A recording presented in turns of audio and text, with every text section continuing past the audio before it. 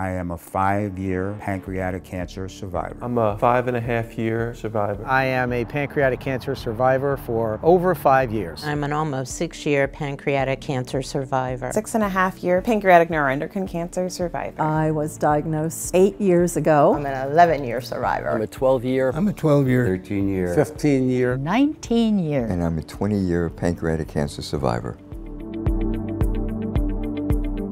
The doctor said, "You have cancer." And when he said pancreatic, it was as if the earth stopped. You only read about bad things with pancreatic cancer. When you get a diagnosis like that, of course, it turns your world upside down. When I spoke to several medical professionals, it gave me the perspective that, my life could be over very soon. And that I had approximately 3 months to live. The surgeon said to my family, if we give him chemotherapy, he's going to be dead in 6 months. Let's just keep him comfortable and he'll probably go in 3 or 4. The doctors recommended palliative care. I said, I want treatment that's bold, aggressive, decisive, and rapid. In those days, I don't know, it was 3%, 5%, some ridiculously small number. But I just said, somebody's got to be part of that number. Somebody's got to be in that 5%. Why shouldn't it be you? This is my journey, nobody else's. I took it on as a mission. My motto was leave no stone unturned. The main tumor shrunk. They cannot see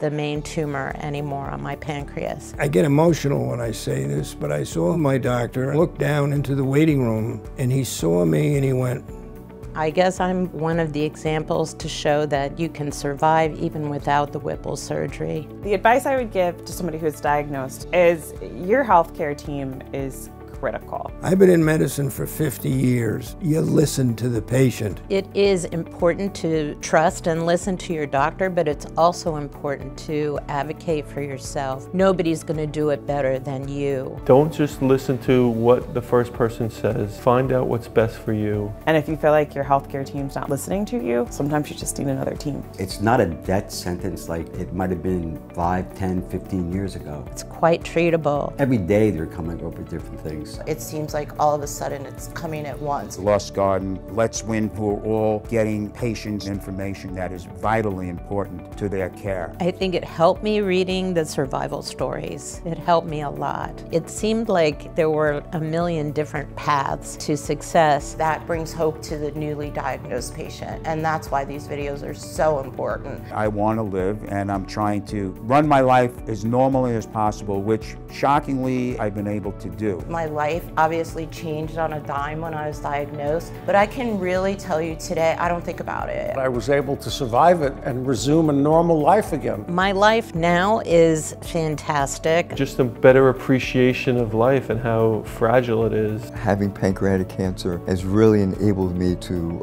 have open eyes to humanity. When I thought that I was going to die, people would ask, what's left undone? And I'd say, I just want more of every single day. Just life. I have just really grabbed onto life. There is definitely hope for people. Hope is everything you have. Hopefully I'll be here, knock on wood, for decades to come. You'll be seeing me at like 95 running around and causing trouble. There's always hope. They gave me none, and here it's 13 years later and I'm here. Please, please, please, never give up.